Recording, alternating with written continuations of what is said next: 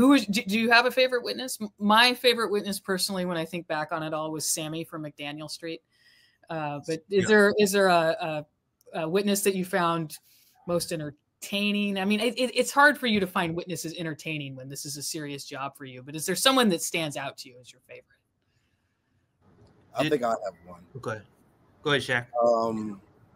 Honestly, I can't remember his name because it was so early in the trial, but I think it was, and Max, you could kind of like jump in, the guy who was incarcerated and then begged Judge Glanville to be sent back to prison and kept begging. That was D'Angelo White. Yeah, D'Angelo White, I think. Oh God, yeah.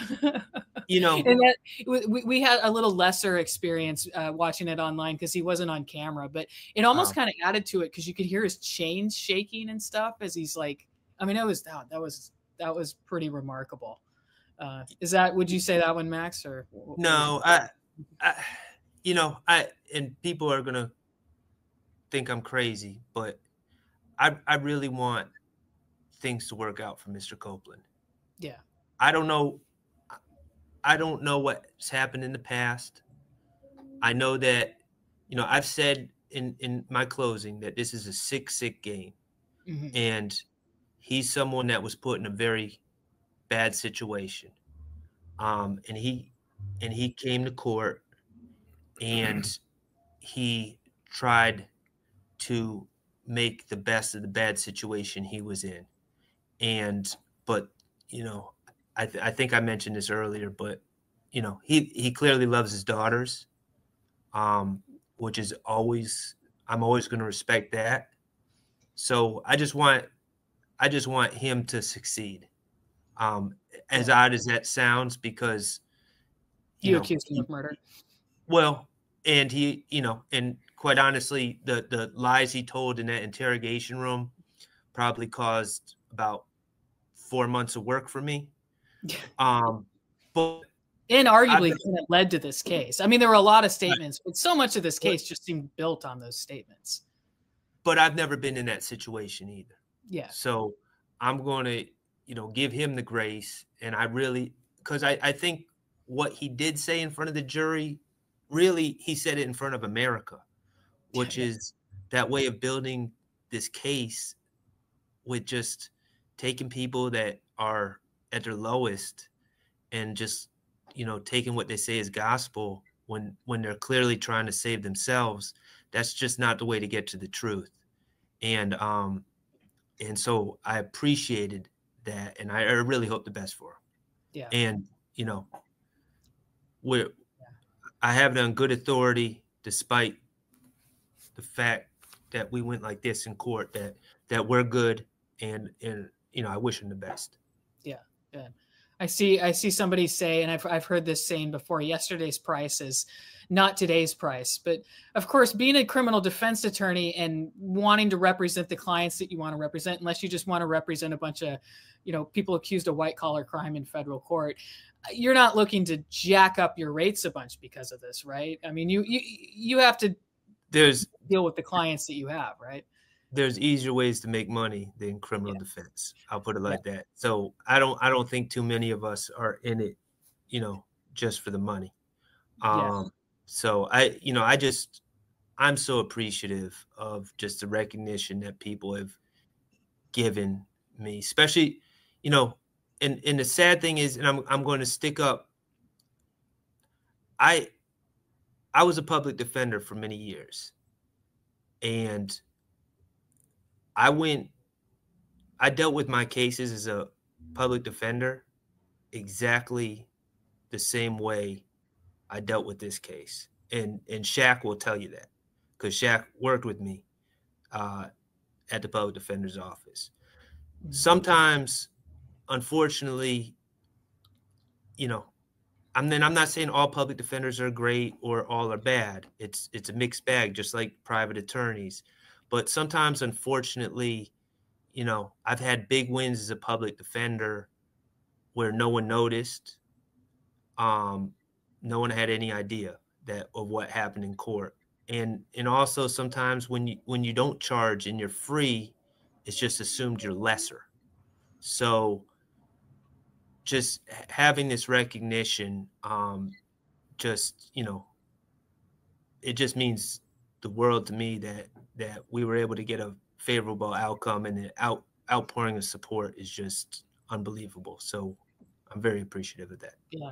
I'm going to bring up a question here that reminds me of a comment Judge Whittaker made when she seemed to be referring to some of the online stuff when she talked about people just getting into the details of the trial. But for sure, I mean, all the trial watchers know all the details of the case. And somebody is, Michelle is saying she calls BS on a gun ever even being thrown out of the car.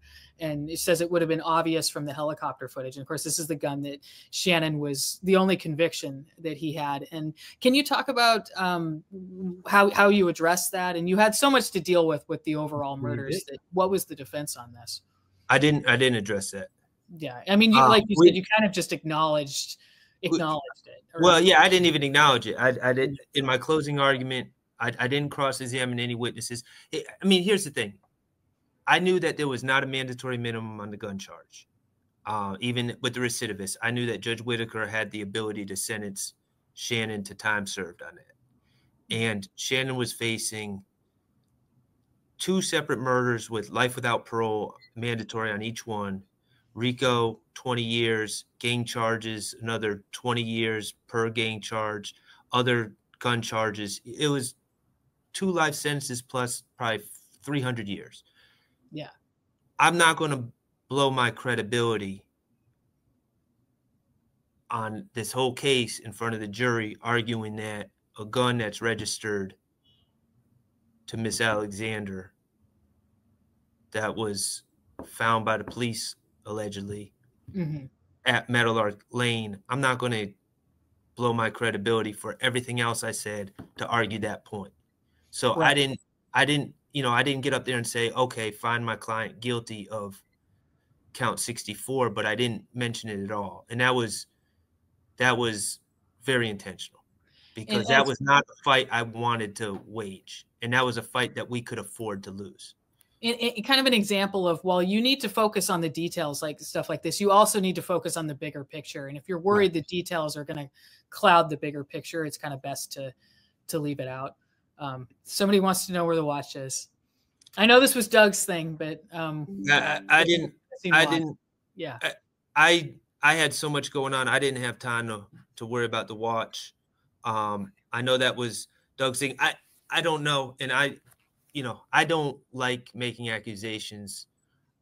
My understanding is the watch is missing, but beyond that, I don't know anything about the watch. And quite honestly, probably the one part of the discovery that we don't know about at all is the whole watch saga, because really the search of Mr. Williams' house had absolutely nothing to do with Shannon. So I just wanted to make it clear that, when that came up, Shannon wasn't there, and none of the guns seized had anything to do with anything Shannon's charged with, and that's it. And so I wasn't worried about the watch. Yeah. Somebody just wants to say you're all amazing. Thanks for fighting the good fight. But I know and let me can I say one other thing that kind of goes along with the watch, because I feel compelled to say it. A lot of people,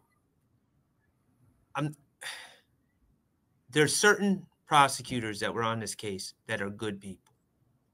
And I know that people are caught up because people direct message me. People are caught up with the drinks, cell phone dump, and think that, because it was on Mr. Abadi's computer. Let me clear this up. Yeah. I messed up when I was cross-examining Detective Hogan.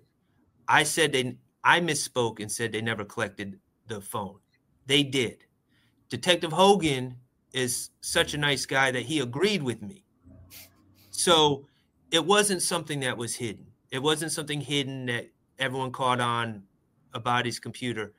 They handed that over. So that was something that I created just through a mistake. And Detective Hogan, because he's such an agreeable guy, he agreed with me, but that was incorrect. So, and then with the watch thing and there was rumors about certain DAs, none of that has any legs at all. So, there were good people on on the other side. I got to know Mr. Atkins is one of the kindest prosecutors you will ever meet.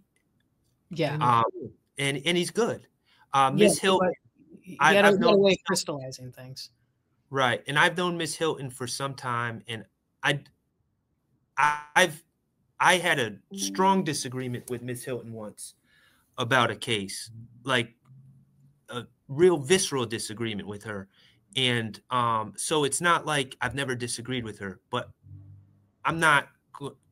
Miss Hilton's a good person, and she's a good prosecutor. So I hate that some of the negativity that's been thrown their way. I think this was a bad case to bring. I didn't agree with it.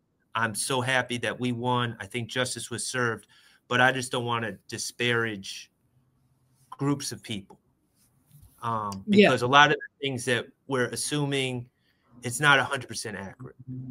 Well, and it reminds me, as a reporter, you learn this, of course, is no matter how obvious something is, it's just a basic fairness to call the people involved to get comment. But then just because something seems obvious and the proof is there in the documents, there could be another explanation, like you said, for this cell phone dump. It's like, well, the reason the cell phone dump is there is because there actually was a cell phone dump, and there was basically just miscommunication. Right. Or, I mean, Al Hogan perjured himself to well, no, he didn't perjure himself. He basically, I was incorrect, and he's just such a good guy. He assumed that I was correct. Oh, okay. And so he went along with it, and you know, then I talked to Simone afterwards, and she was like, you know, you weren't right about that, and I was like, oh dang, I wasn't. Okay.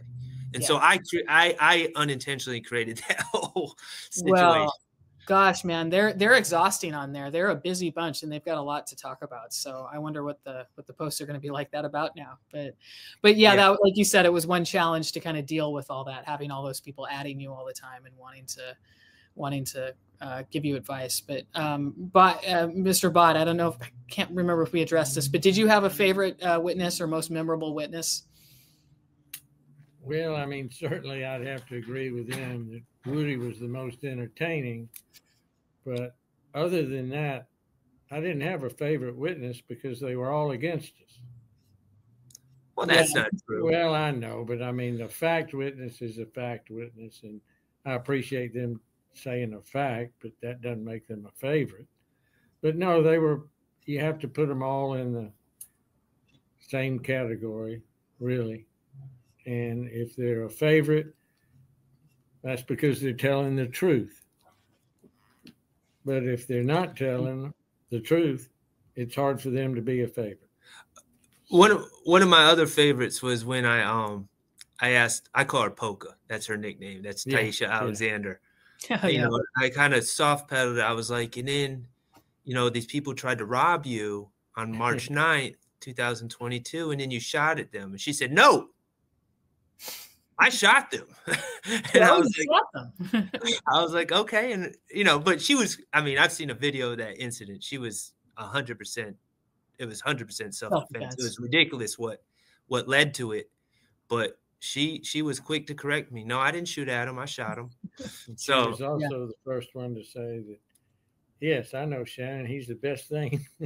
I mean, I'm the best thing he ever had. I'm one of the prettiest girls he's ever had. Now, I appreciate somebody who had to watch this online. Appreciate the fact that the microphone or the camera hadn't actually cut in when she said that, and Simone repeated it for the record for us at home. She said, "Oh, talk, girl. You said you're the prettiest girl he ever had." It's like, oh, thank you, Simone. We needed that. But, light moments like that. But like Mr. Bott said, it's hard to like these people or be too entertained by them when they're overall not good witnesses for you, or supposedly on paper they're not supposed to be good witnesses for you. But